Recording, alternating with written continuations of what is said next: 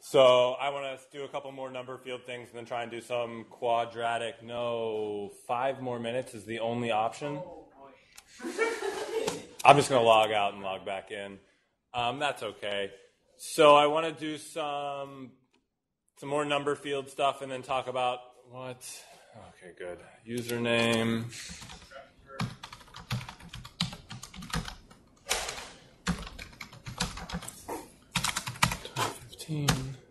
I was all set up and ready to go.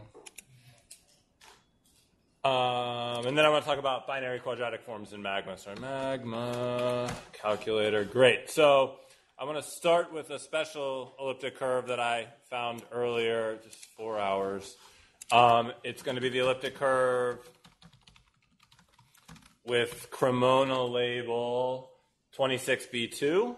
Oops.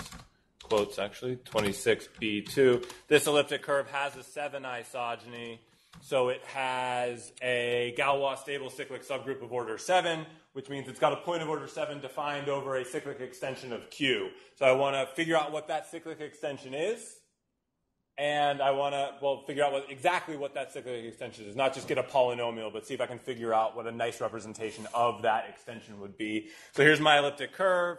Just to confirm to you that I'm not hiding, this isn't trivial. Let's compute the abelian group.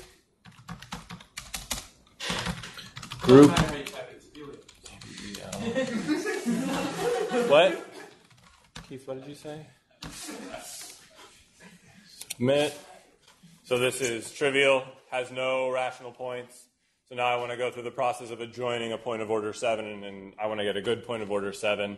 So let's do division polynomial.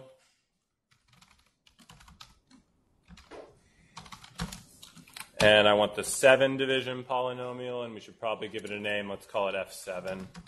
And just for the sake of being able to read what it's actually, what it's actually doing, we'll give it so that it has it in 7 with x's.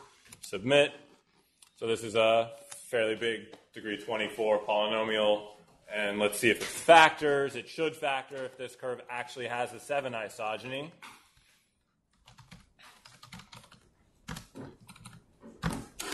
Submit.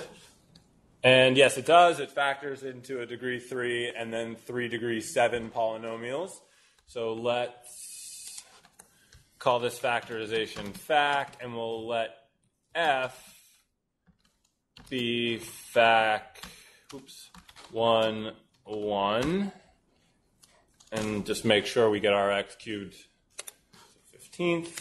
So there's our first polynomial. I want to look at the number field. Maybe I'll call it k, as I tend to do. F. So it's maybe worth remarking here, this number field, when I do the number field command, it's just adjoining one root of this polynomial. It's not the splitting field, it's Q adjoin alpha, where alpha is one root of the polynomial. Now, in this case, the Galois group of F is cyclic. F should be cyclic of degree 3, so adjoining one root actually is adjoining all of the roots. But in general, if you want the splitting field, you might want to do the splitting field command, because you don't know a priori that adjoining one root will actually give you all of them. But I do, because this is coming from an elliptic curve with a 7 isogeny. I know the extension is going to be cyclic. So we'll base extend E now to K. So let's just delete all of this. EK, I'll define to be elliptic, base change E up to K. Torsion subgroup, and let's just see if we got our point of order 7. Nope, we didn't. So I need to add the y coordinates. Right? I've just adjoined the x coordinates of my point of order 7, so I don't necessarily have the full. You're still asking for the torsion subgroup E, though, and not E. Oh, thank you. Spoiler alert. No, still an abelian group of order 1. I knew what the right answer was, so I should have caught that, though. But no, I actually do need to adjoin the y coordinate, so let's go ahead and do that. So before I do that, I need to remind myself what is my polynomial, or what is my equation for E that I'm using. Gosh. There we go. Submit. So let's kill that. We'll define our polynomial ring in Y.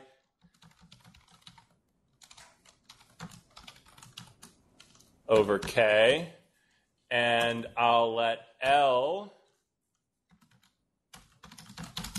be the extension of K. And now I'll just grab my equation of Y. And all I'm going to do, my equation of E, copy and paste. And I'm going to just bring everything over to one side. So I'll make that equal sign a minus sign. And then I'm going to evaluate all my x's at A, because this is what I want a root of in my new field. And L, submit. There we go. Now I have a number field with this defining polynomial over K. And it's worth pointing out here, this is a relative number field at this point. If you ask what the degree of L is,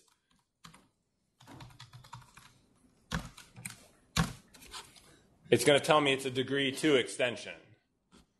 Maybe I can get rid of that, right? Because it's thinking of this as an extension of K, not as an extension of Q. So if I wanted to think of this as an extension of Q, I would do absolute field. And now I have a degree 6 extension. Now I can ask maybe what the Galois group of this absolute field is. Galois group. And it's the permutation group acting on a 6-element set of order 6, so it's cyclic of order 6, and it's transitive. You can get the defining polynomial and all of that, and that's, maybe I'll do that in a second.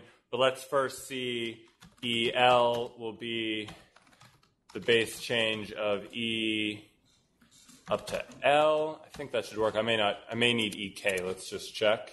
Nope, that's good. And now I can do torsion subgroup. Say it was cyclic. Why did you know there was a cyclic group? Because it told me, well, okay, so hold on one second. Let me just enter this, and I'll pull back up my Galois group.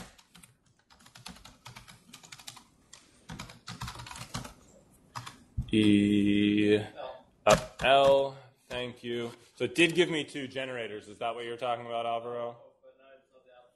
Oh, right, absolute field.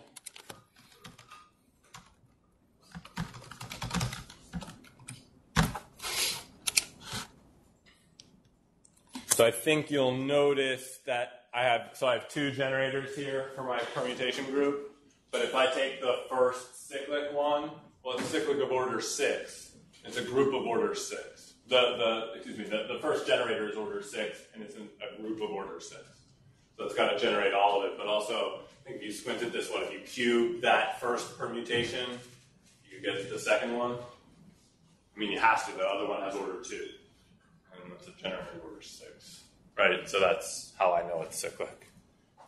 But if maybe Alvaro would be happier if I said, is cyclic? It's more fun if you code with intonation. True. Up. Now, of course, I'm getting an error because I can't type down here. In Huzzah, I really do have a point of order 7 defined over this field. But the question is, what is this field? Well, it's the field of definition of the point of order 7. No, what is it? That's not what I'm asking. Right? Can you give me a good polynomial that generates this field? So let's ask what the defining polynomial of L is.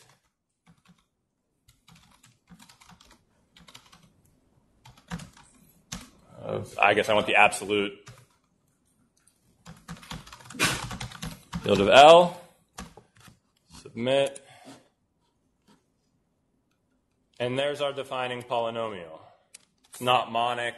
It's pretty ugly. Right? So maybe we want to do a little bit better than this. And I'm going to use LMFDB to do better. I'm just going to pull off a couple pieces of information about this field from Magma, enter it into LMFDB, and see if I can narrow down exactly what field this is. So let's scroll back up. And instead of looking at that, let's let's stop typing absolute field over and over and over again, and let's let F just be the absolute field, and maybe I'll have the generator be C absolute field. let's let O be the maximal order of F, and let's compute the discriminant of F, and let's compute the discriminant of O, just to see that these really are different. So there's the discriminant of the field, i.e. that polynomial that I'm using to generate it. And here's the discriminant of the maximal order, i.e. the thing that you actually think of as the discriminant. You can see, yeah, this probably is a bad polynomial, right? In some sense, the good polynomials have the same discriminant as the number field, if there is such a polynomial. But so now I have my discriminant. Maybe instead of pulling the discriminant of F, now let's pull the signature of F, submit, and so my signature is 0, 3. It's degree 6, totally imaginary, and my discriminant. Now let's pull up LMFDB. LMFDB. Let's go to number fields, global number field. It's a degree 6 field. The signature we said was what, 3, 0? 0, 3, that's different. 0, 3, so you're paying attention, that's why I did that. And the discriminant I don't remember, so we'll just come back here and copy and paste and hit search. And oh, look at that, there's a unique field with that discriminant and that signature, and here it is. And if you click on the label, it will pull up and start to tell you some information about this. And it turns out that this is just adjoining the 7th roots of unity. So that's all it is. This is Q zeta 7. You can see that because what we have here is a cyclic group, right? A abelian extension of Q has a conductor. The conductor is the minimum Q zeta n that contains that field, right? The Kronecker-Weber theorem says that every abelian extension is contained inside of Q. Thank you. I was going to say that, not in a grammatically correct way. Is contained inside of a cyclotomic extension of Q. And the conductor tells you exactly what cyclotomic extension that is. And so this should actually be just Q adjoin the 7th roots of unity. And let's see if Magma can confirm that. We'll get rid of the signature question, and let's do is subfield. Let's see. I want to know if F is a subfield of this cyclotomic 7. Submit. True. And so it comes with a Boolean. Yes or no, whether it actually is a subfield. And if it is a subfield, it gives you a map from one field to the other one. Right? So in theory, I could come back here. I could keep track of my Boolean as well as my map. And then I could do the map applied to whatever my generator was, C, and see where it goes. And it goes to 1/7. It goes to that. I'm not going to read that to you. So you can really figure out exactly how these two fields are related. Maybe let's see one more example with less elliptic curve stuff going on.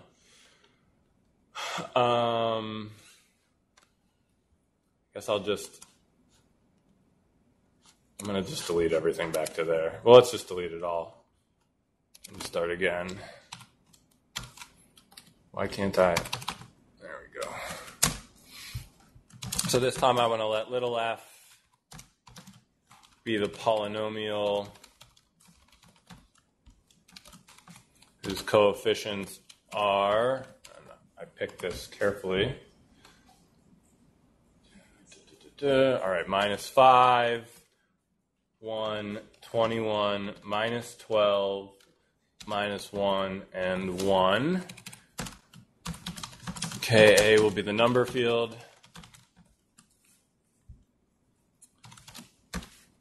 And maybe we'll ask, is Galois? See if adjoining one root actually is Oh, it's probably not is Galois. Well, let's just compute the Galois group then. Galois group. Submit. And now it really is only giving me one generator, cyclic of order 5. And so this is a cyclic extension of degree 5. Maybe it would be nice for you to see what the polynomial is. I just give you a string of stuff. Do it with x's, submit. So it is a degree 5 polynomial, right? 6 coefficients give me a degree 5 polynomial. And so I guess the question now is, what field is this? You can do the exact same thing as we did before. Let O be the maximal order of K. The discriminant of K now is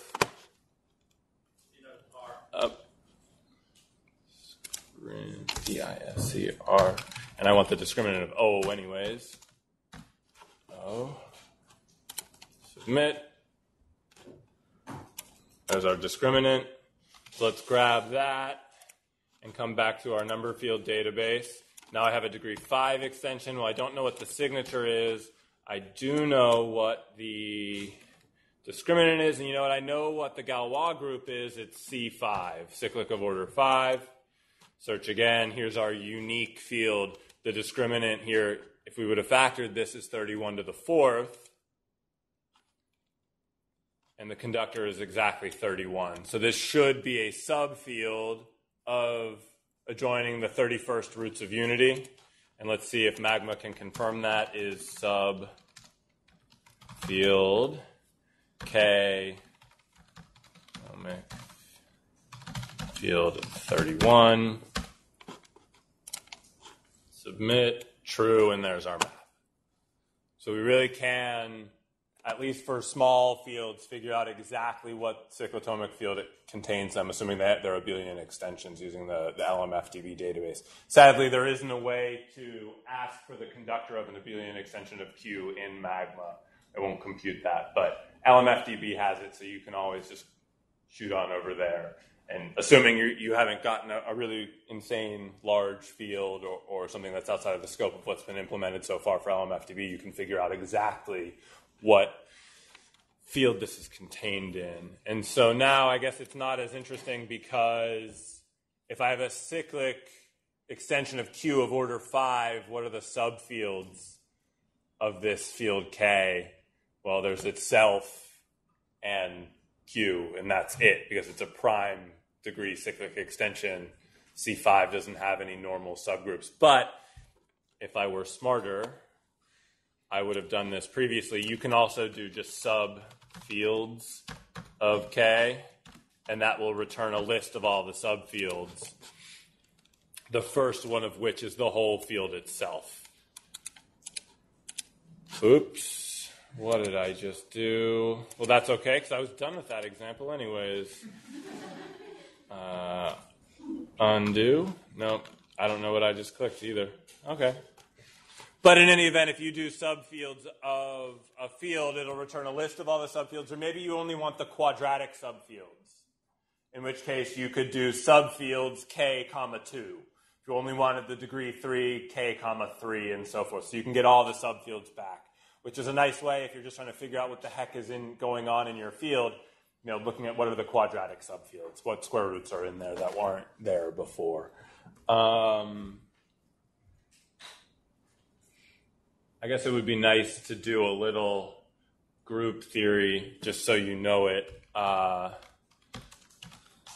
Sim 5, this is the symmetric group of order 5, the symmetric group acting on a set of order 5. You can pull the subgroups of this. So subgroups of Sim 5 will return subgroups up to conjugation.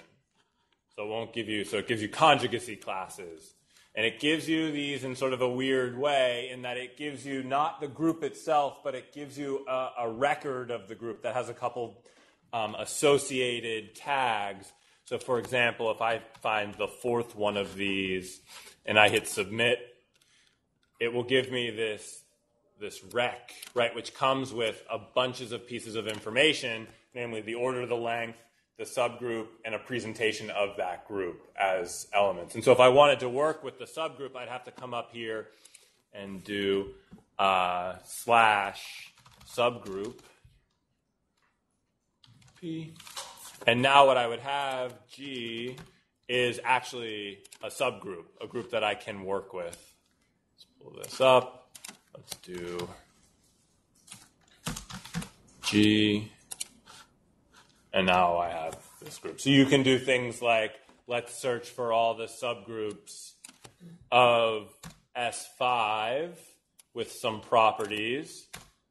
So let's take the subgroups G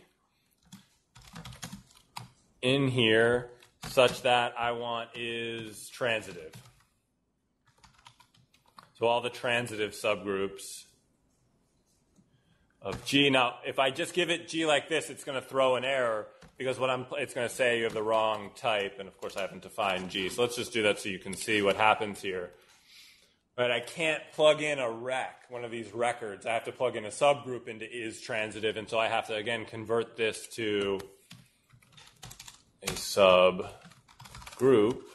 hit submit, and now it'll give me all the records of the subgroups that are transitive. Again, I don't like this record format, so maybe instead of keeping the record, let's make this a subgroup.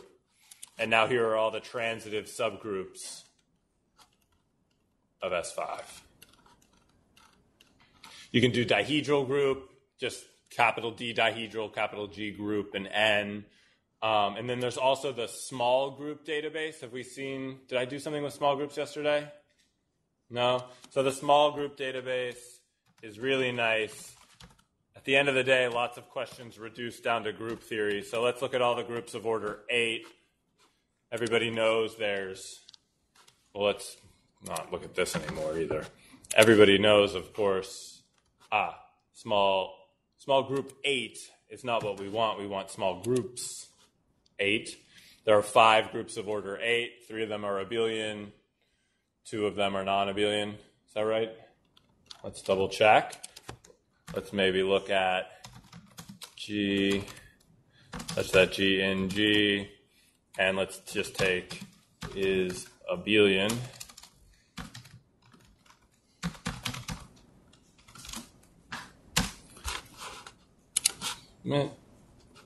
Oh, thank you. Typing. I can spell is. So there are 3 that are abelian. If I drop a not in front of here, I get 2 that are not abelian. So what is it? It's D4 and Q8, right? The quaternions. Those are the 2 non-abelian groups. Those are not isomorphic. And the 3 abelian groups are, well, Z8, Z2 cross Z4, and Z2 cross Z2 cross Z2. Those are all my groups of order 8. If you wanted to pick one of these off, you can do small group 8, 1, and this will give me some information about. We should get rid of this. It's easier to go back and forth. Group of order 8, it gives me my generators and tells me some relations. The first generator squared is the second generator squared is the third generator, and so forth. It's not obvious exactly what this is, but if you search, tab, groups of order 8, there's this website, Group Props, that has lots of information that you probably can't read. I can hear someone getting ready to yell at me. Right, so the gap ID is the same as the small group ID. So these are all 8, and then 1, 2, 3, 4, or 5. 8, 1 is the cyclic group of order 8. 8, 2, 8, 3, 8, 4, and 8, 5. The last one is almost always the elementary abelian group of that order, where it's just sort of stripped out as far as it can to have the most generators as possible. Seems strange to me, but I'm sure there's a good reason why. And then there's lots of information about each of these individual groups. Like if you're interested in the dihedral group D8, this is D4, right? It's not S2N. So they use this notation, but you can get presentations about it. You can get element-wise exactly what's going on,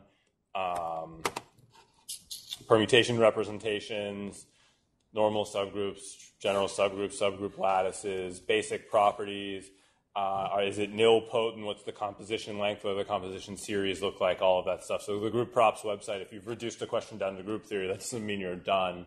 But there is a lot of information out there about various groups, particularly small groups. I think this goes up, I don't know how far up it actually goes, certainly to 2050 something. But it's certainly an awesome resource to have.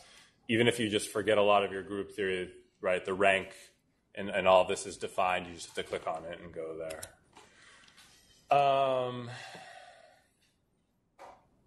Any questions? Yeah.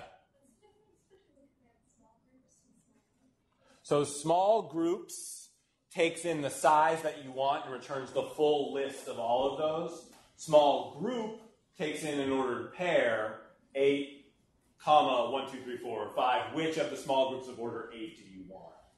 So I think you can give it a small group just 8. I'm not exactly sure what small group without an S and just a single number does. It maybe just picks a random group of order 8, or it defaults to the first one, 1. But so small groups will give you all the groups of that order. Small group with 2 numbers will give you 1 group of that order, depending on which index you pick.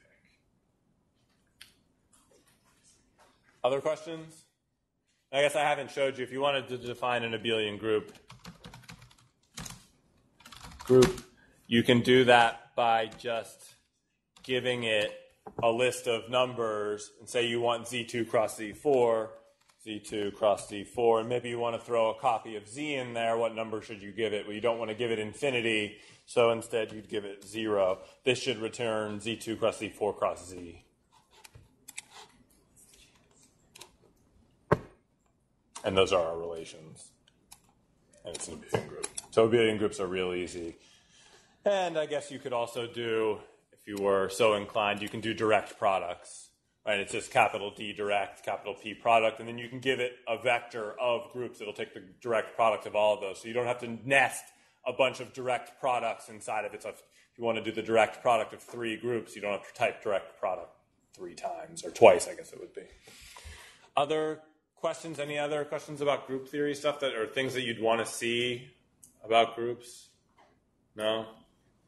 The derived group, just derived group. It's all fairly intuitive. So maybe with the last few minutes of my time, and by few I mean 18, I will do a little bit of binary quadratic forms, since Alvaro's been talking about these. There's some stuff we can do with binary quadratic forms. So let's see what that is. Okay. So let's start by, let's let Q be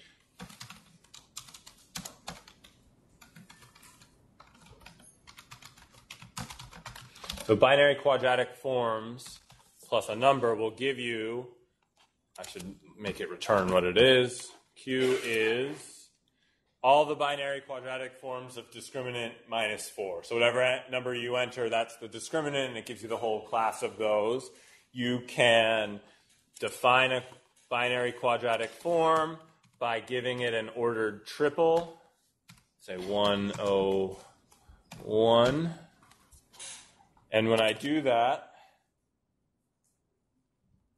it just gives me back a vector 101, but it's now treating this object like a binary quadratic form. And this is the binary quadratic form where the first entry is the x squared term, the second entry is the xy term, and the third entry is the y squared term. So that's our quadratic form. We can, maybe we'll define another one. Let's call this form number 1. And form 2, I'll have it be Q will be 1, 2, 2. Oh, sorry. F2, F1, submit. So if I gave it something that wasn't of discriminant minus 4, it would be angry and throw an error at it. But now you might start asking questions about are these reduced? So F1, spoiler alert, is reduced, but F2 isn't. But I can ask is reduced. F2, submit, false, not reduced, just so you know I'm not lying to you, if you don't trust me already. F1 is true. It is reduced. And so I can ask, are these two equivalent?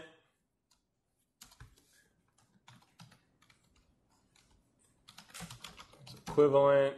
F1 comma F2. Whoops, little f. Submit. True, it is equivalent. They are. It doesn't look like anything happened because my outputs were the same. Maybe I'll do this so you can be convinced I actually clicked that. It's true, they are equivalent. Now, hiding here, this doesn't just return a Boolean. It also returns the matrix that allows you to transform one into the other. So if I come back here, I'll call the Boolean boo. You can also do underscore if you just don't want to keep track of the Boolean at all, whether it's true or false. And maybe I'll call the matrix M. Hit submit, and M, which is the matrix transformation from one of these to the next one, to go from F1 to F2, here's my matrix 1, 1, 0, 1. And you can even do, I hope, F1 times M equals F2. True. So if you want to apply a matrix change of variables from one quadratic form to another one, you just do the multiplication, the quadratic form times the matrix. It's, can you do M times F1, or is it always F1 times F2? You know, Alvaro, I'm not sure. I have a feeling it's going to be angry about this, but for you, I'll try. F1. Yeah. You really always want F1 times M. It's just the convention. They've made their choices. And then you might wonder, well, what if I do F1 times M inverse? That's true as well, right? The change of variables is invertible. And there we go. Here's equivalent. Oh, there's also conjugate F2. The conjugate just takes the xy term and changes the sign. I'm not sure why you'd want to do that, but you can do it. So that's nice.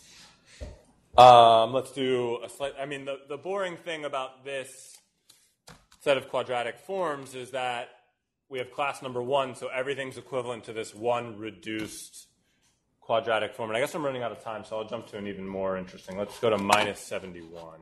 So I think you've seen some examples. Minus 71. So I think, if I remember correctly, Alvaro put 2 of these up. We'll call F1 the quadratic form with coefficients 4, 3, 5. And F2 will be the quadratic form with coefficients 3, 1, 6. 6. And let's see, is F1, F2, false. So these aren't equivalent. So we really have class number bigger than 1. You can ask for the class number. Minus 71. Ooh, class number 7. Bigger than I would have anticipated. Well, okay, that's a lie. It's bigger than I would have anticipated yesterday before I did this computation. But so a small discriminant for a fairly large class group. I can take F1 and F2 and do Gauss composition by just doing F1 times F2. So the asterisk between them will compose them, and there's my new quadratic form. And maybe you want to know, is F1, F2... What did I just do? Equivalent to F2. False. Still not equivalent. You could square F1 by composing it with itself. Just F1 squared works. Now I get 316. Actually, 316, that is my F2. Equals F2, submit, huzzah, neat. And so if this really has some group structure, there should be an identity. I can pull the identity of Q out. 1118 is the identity. And you can check that this actually is the identity by seeing if you do, well, okay, so this isn't maybe a perfect check, but it's a good confirmer. If I multiply by the identity, do I get back the same thing? Submit. True. Those are the same. Wonderful. And so now you might want to know, well, what are all of the representatives? Well, if this is really going to be an abelian group, or a group at least, it should be cyclic of order 7. Right?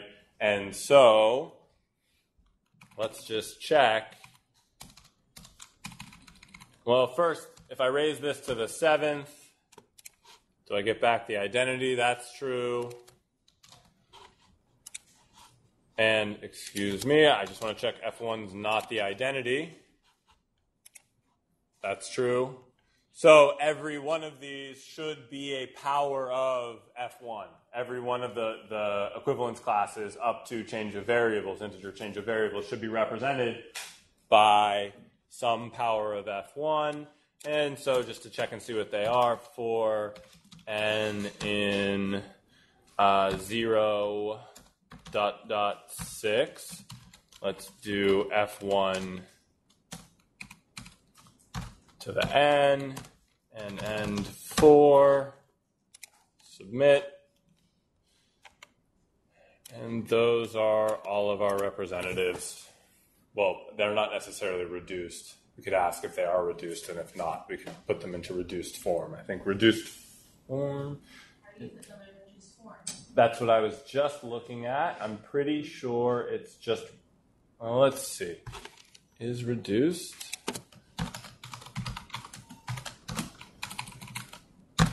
Be interesting to see how many of these are already in reduced form. Oh, they all are. So I guess if you take a power of a reduced form, should you always get back a reduced form? I'll leave it to you to think about that. But I'm pretty sure there is a way to do it. Oh, I think maybe it's representative reduction. Let's give it a try. We're all friends here.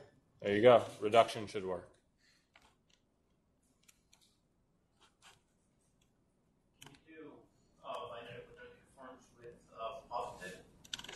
I think so. So what's a good discriminant? 12 work for you?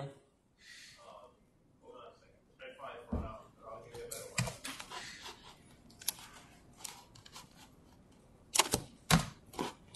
So then, let's see, an example should be 1, 0, minus 5, right?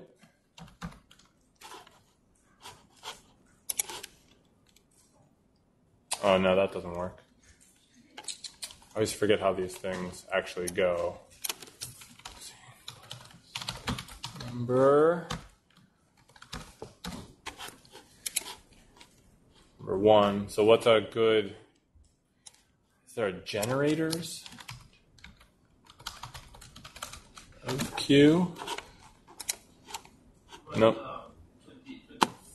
23?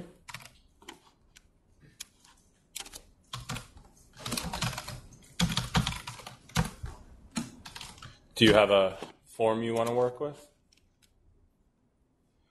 Not a valid discriminant.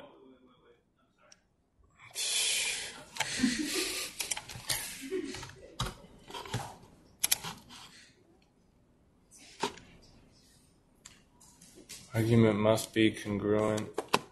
Oh, I'm sorry. I need a 4 times down here.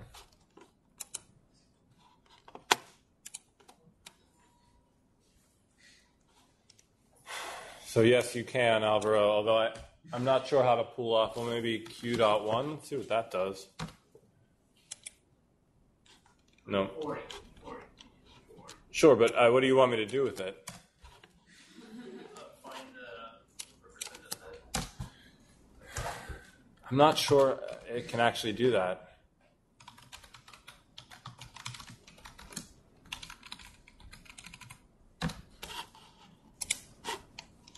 Yeah, I wasn't able to find anything about that in Magma. Most of what I was able to find was how given forms you can make them interact with each other. If what's in the right representative? With just a no S? Oh, yeah. Yeah, it was right there. Class number of 40 is submit 2. So that's a little... Is this just giving me a representative? Is this a representative of the non-sort of standard class? That's just a little strange to me. Any thoughts? Can you try squaring that one and see if you can... Oh, if it's a generator, maybe? Yeah. All right, here we go. Oh, probably the identity would work. So let's do f, and then let's return f and f squared. Submit.